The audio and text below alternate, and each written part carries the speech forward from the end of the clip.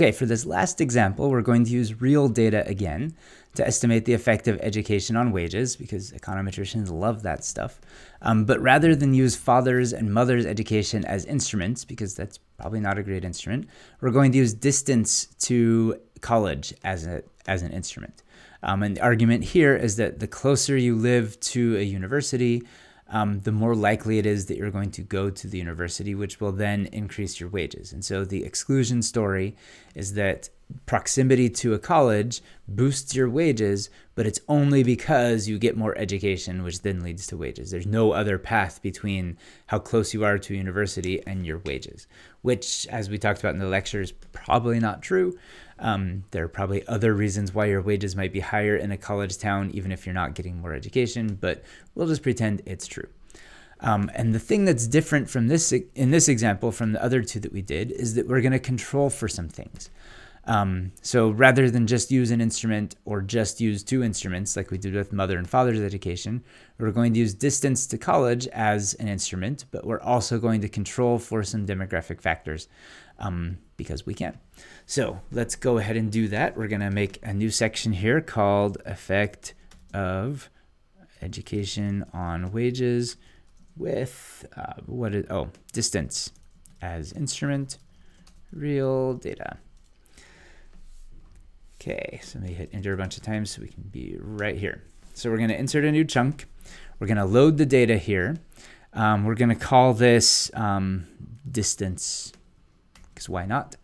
This is going to be read_CSV. The data set is in this data folder. I'm going to hit tab so I can see these. The data set is called card, because that's the last name of the guy who wrote this paper. So if we run this, it has all of this information. We can turn that off and say message equals false. So now if we run it, we have a new data set here called distance with a ton of columns in it. They still have father's education, mother's education. That's neat. They've got a ton of other things in here. If you look at the information on the course website, I have a list of what some of these variables are. Because we're not going to use every single one. So I interpret some of them for you and say like near C4 is what we want. That means living close to a four-year college. And so that's our main instrument that we care about. And there's some other things in here that we'll use as control variables. So we're going to do a rapid version of this instrumental variable thing. So we're going to first check assumptions. And so we want to check for three things, which is relevancy and exclusion, but spelled correctly, and spelled correctly, exogeneity. Okay, so to do this, we're going to run a model. We'll just call this model first stage.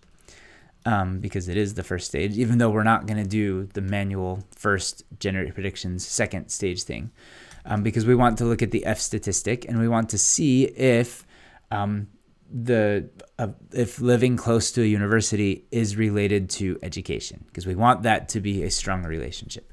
So we're going to say LM. So to do this, this is the column we care about. Our first stage here is education. That's the main policy that we care about.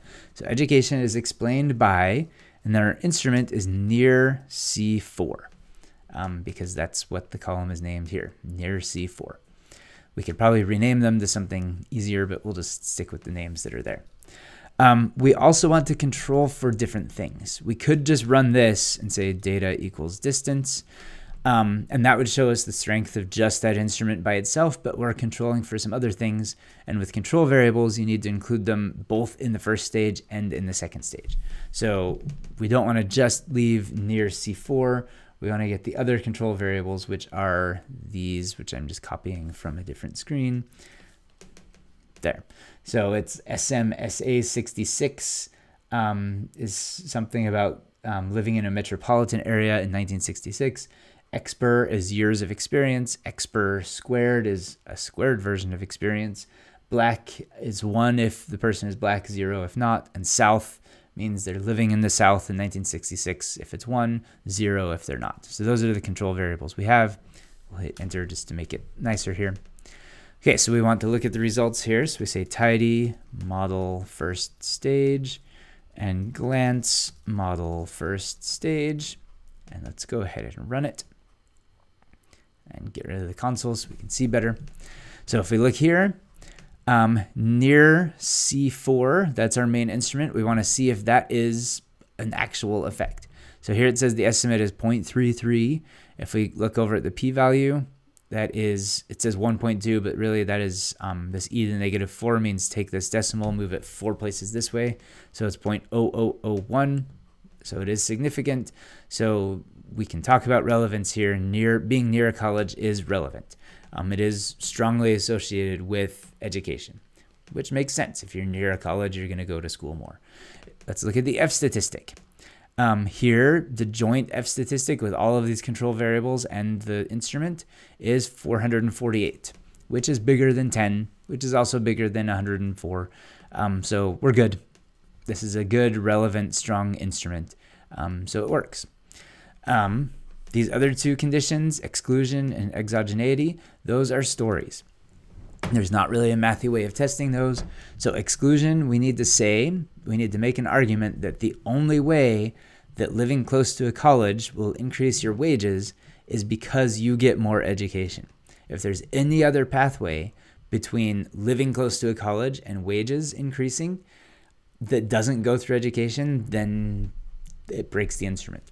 So you can probably think of stories that will break that instrument. And then exogeneity, that just means that any of the unobserved confounders that influence the relationship between education and wages, living close to a university should not be connected to those unobserved confounders. And that might be a more plausible story in this case. This instrument is mostly breaking because of exclusion, not necessarily because of exogeneity.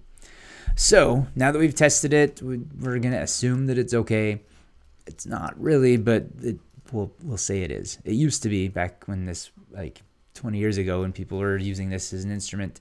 But the world has gotten more complex and sophisticated since then. Now we can do the actual estimation. So we'll say model estimation. So to do this, we'll insert a chunk and we will say model IV. That's just what we'll name it. Again, I prefix most of the models I make with model underscore whatever. You don't have to. I've seen people just say like M underscore whatever. You could not have it be named M anything. You could call it like, here's my dog, and here's my rabbit model, and here's my bunny model, or whatever. Like, it doesn't matter what you call these things. Just for the sake of you remembering what model is what, it's helpful. So we'll say model IV. So we're going to use the IV robust function. So here, we're going to do both the second stage and the first stage at the same time, just to simplify life. So our main outcome is L wage, I think. Yep, because this is annual log wages. It's one of these columns here where they did the log of wage just because there are some people with really low wages, some people with really high wages.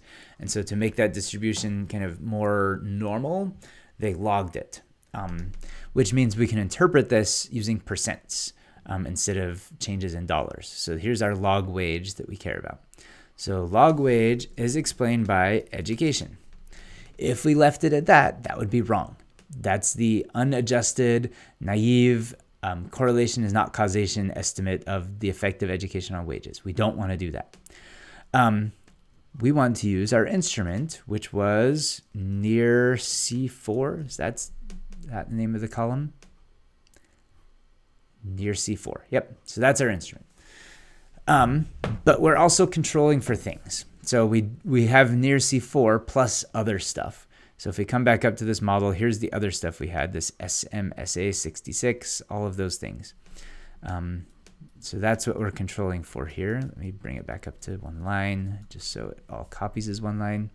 So we want this SMSA down to south. So those are our controls.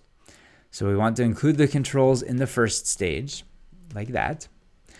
But we also want to include the controls in the second stage. So ultimately it needs to look like this, which is a really long and hairy formula. I'm going to hit enter a few times after these plus signs just so you can see what's happening. There. Okay, so this is saying we're estimating the effect of education on wages, controlling for these things, using near college as an instrument, and also controlling for the same things. And then finally, we need to tell it what data set we're looking at. So data equals distance. So now if we come here and say tidy model IV and we run it, there we go. So what this means is we have results. So the way we interpret this is because we used log wages, these are percents. So every 1 year of additional education you get causes your wages, your annual wages, to increase by 15.7%. And we can talk about causation because arguably we got rid of the endogeneity in education by using the near college instrument. And so we're left with the exogenous part of education. And so now we can talk about causal effects of education on earnings. And so that's how you do it. So let's go ahead and save this document. We'll knit it all at once. So again, it's going to go to the top, load all of the data, run each of the models, and it's thinking. Again, I should have actually named these so I could see what was happening, because now we're on unnamed chunk 13. Neat. And it's still going, and it's done. And there's our HTML file. There's the HTML file. Cool. So you can see our cool table of contents here where we had our fake education wages where we checked the assumptions and then did the actual modeling. Did the same thing with education on wages with real data, checked the instruments, estimated a model. And then we did education on wages again, but with distance as the instrument instead of father and mother's education, also with real data. We checked the assumptions, we estimated the models. And if you scroll through the whole document, it has all of the results in here in one single document that is fully annotated, and you can send this off to whoever as a report, show it off to your neighbors, to your family, and say, look at all this cool instrumental variable stuff I can do now. I can prove causation using observational data.